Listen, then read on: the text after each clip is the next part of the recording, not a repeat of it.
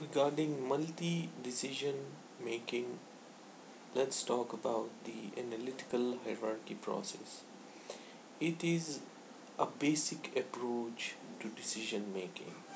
It is designed to cope with the both rational and the intuition to select best from a number of alternatives with respect to several criteria.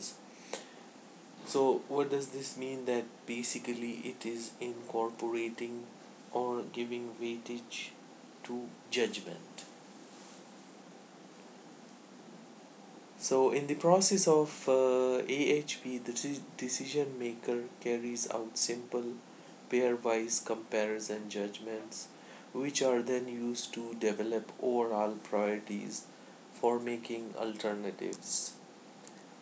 Um, the AHP both allows for inconsistency in the judgments and also provides a mean to improve consistency.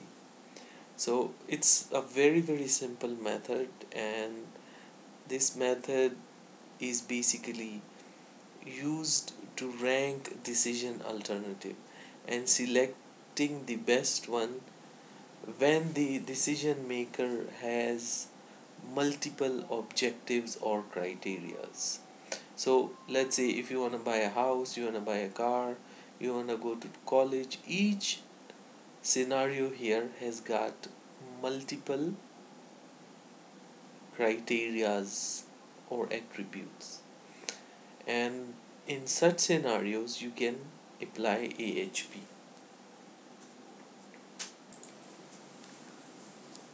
So in our complex world nowadays, we are facing problems in which stakes are extremely high, in which human perceptions and judgments are involved, and whose solutions have long term implications. So, for that, what we need is not a more complicated way of thinking, but a framework that will enable us to think of complex problem in a very simple way. AHP is capable of providing such framework that will enable the decision maker to make effective decisions on complex issues by simplifying and expediting natural decision making processes.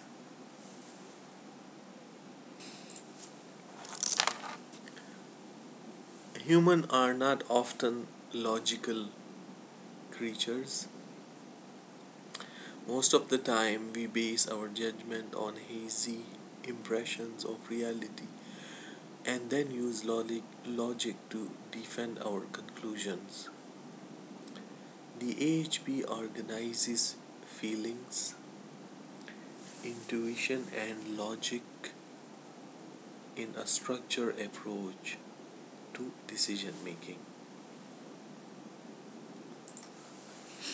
The analytical hierarchy process developed by Professor Thomas L. Sati in 1980 allows for structuring the decision hierarchy and shows relation between objectives and the possible alternatives. The biggest advantage of this method is that it allows the inclusion of intangibles also, and those intangibles could be experience, subjective preferences, intuition in a logical and structured way. The popularity increased in the mid 1980s, and as I mentioned before, to date it has been applied in various application areas of engineering, specifically in risk analysis and optimizations.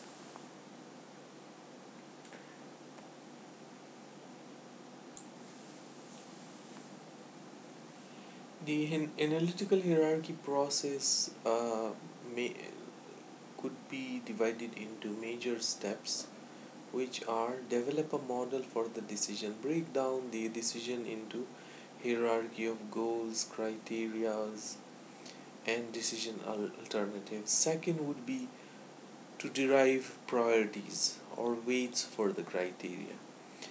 The importance of criteria is compared pairwise with respect to the desired goal to derive their weights. We then check the consistency of judgments, that is, a review of judgment is done in order to ensure that a reasonable level of consistency in terms of proportionality and transitivity. Third one would be derive local priorities, preferences for the alternative. Derive priorities or the alternatives with respect to each criterion separately, following a very similar procedure as discussed in the previous step. Again, you have to like all you need to do is to compare the alternative pairwise with respect to each other criterion, check and adjust the consistency as required. The fourth one could be derive overall priorities, which is model synthesis. All alternative priorities obtained are combined as weighted sum to take into account the weight of each criterion to establish the overall priorities of the alternatives. The alternative with the highest overall priority constitutes the best choice. This is how basically we are summarizing the AHP process. Perform sensitivity analysis. So if you want performance and uncertainty analysis, and that could be done by finding that okay, how changes in the weight of various criteria could change my result, and that is basically done to understand the results or the rationale behind the obtained results better. And next step, the last one would be to make a final decision either on the synthesis result and the sensitivity analysis results. On the basis of either the fourth step or fifth step, you can make decision. So here is AHP. The first step would be to develop a graphical representation of the problem in terms of overall goal, and so our goal here is select the best car. Second one would be criteria, and that is price, miles per gallon, comfort, style. Third one, decision alternative. So I have car A, B, C. So here I have three cars. This is basically decision hierarchy for buying a car.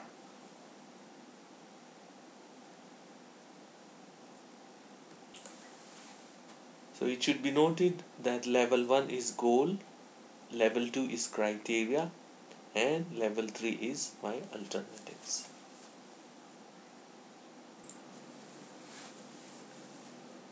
Pairwise comparison are fundamental building blocks of AHP.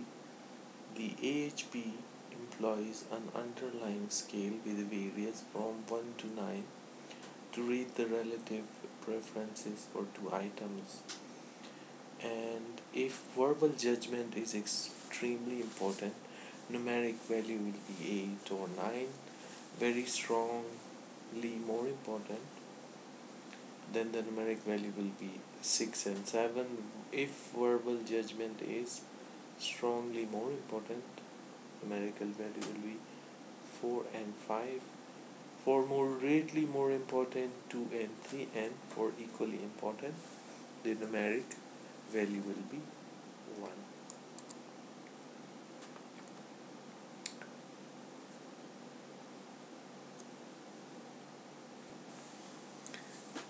element Cij of the matrix is the measure of the preference of the ith in the row I with compare to the item in the J.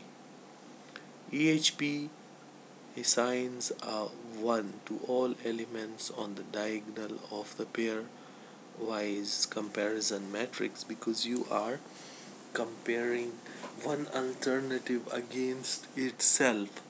So that is why the judgment must be that they are equally preferred.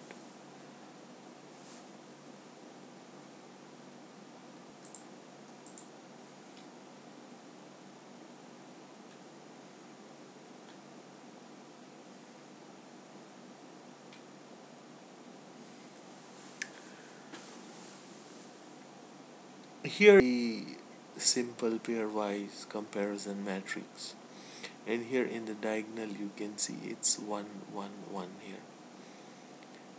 Here you can see 2. This is that car A is 2 times comfortable than car B, and here you can see it's 1 by 2, so car B is 1.5 times comfortable compared to that of car A. So first step would be to sum values in each column. 1 plus 1 by 2 plus 1 by 8, it's gonna give me 13 divided by 8, and here for C 8 plus 6 plus 1 it's 15, and for B do the same. Just like it has been done in Excel. So here are the values. What I am doing is summing. Second one would be to normalize. I'm going to divide each value by its corresponding column totals.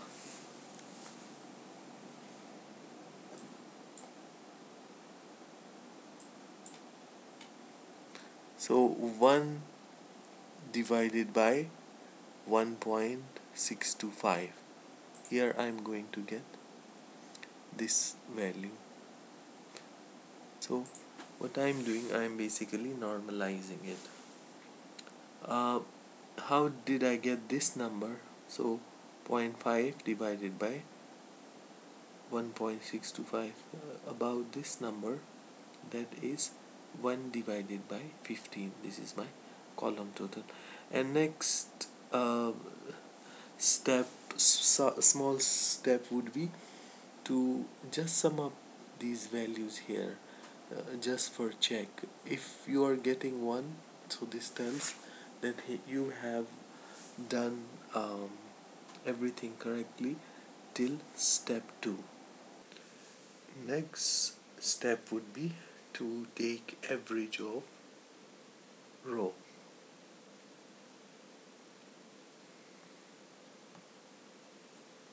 And here is I'm going to take average of this row for car A, then for car B, and then for car C. Regarding consistency, an important consideration in terms of quality of the ultimate decision relatives to the consistency of the judgment that the decision maker demonstrated during the series of pairwise comparison. So it should be realized perfect consistency is very difficult to achieve, and that is some lack of consistency is expected to exist in almost every set of pairwise comparison. To handle this, the AHP provides a method for measuring the degree of consistency among the pairwise judgment provided by the decision maker. If the degree of consistency is acceptable, the decision process can continue. If not, then you need to revise the pairwise comparison comparison judgments before proceeding with the analysis. So it's like a halt for you. Here what I'm going to do, once I have this row average, I'm going to multiply this first element with the initial pairwise matrix with this whole column, the second element with this whole column, and this third element of this here, which is 0.064, with this third row 861.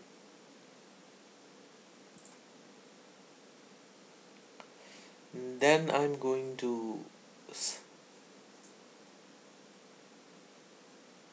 calculate the sum of this row, right,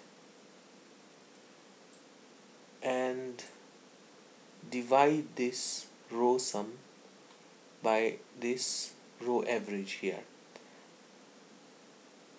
So 1.7990 divided by 0.59, here 1.00 divided by 0.34, and 0.196 divided by 0.0654. Lambda can be calculated here, that I sum up these values and divide it by 3, or just take the average. N here is 3 because initially I was considering a 3 by 3 matrix. Ci, consistency index. The formula is here given, lambda x minus n divided by n minus 1. Here, lambda max minus n divided by n minus 1. Once I compute Ci, next step would be to calculate or find the value of Cr. Cr is Ci divided by Ri, and Ri is the random index, and the values are already given in table. So here it is depending on the size of matrix. As we were considering a 3 by 3 matrix, so Ri value is 0.58, 0.58, right? So from this I calculate Cr, which is basically Ci divided by Ri, and then I am basically putting a condition, a logical condition, that if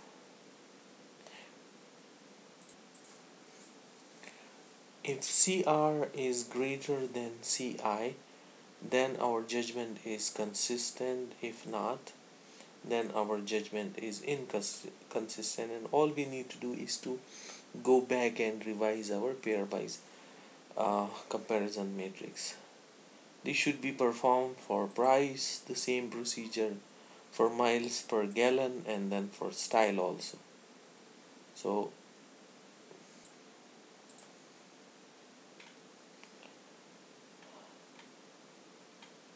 in order to obtain the final results,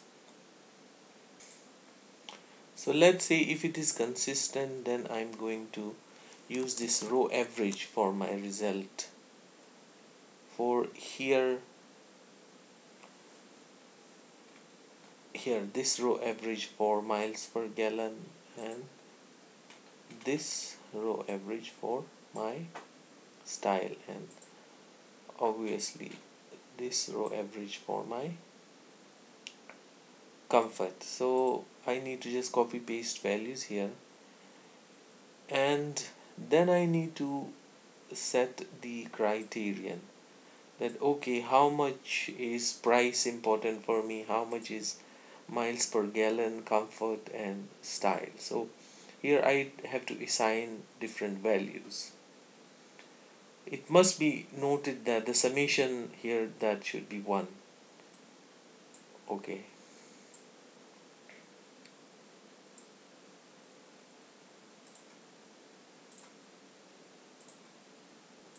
So here I am going to multiply this price with this price criterion plus MPG value here with this weight value here, the comfort value here with this criterion weightage value plus style value multiply by this, and I'm gonna add up.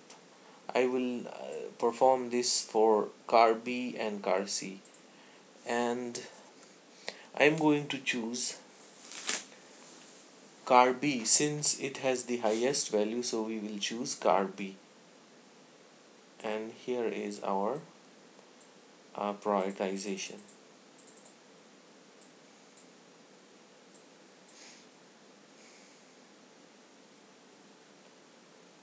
This tool will be shared with students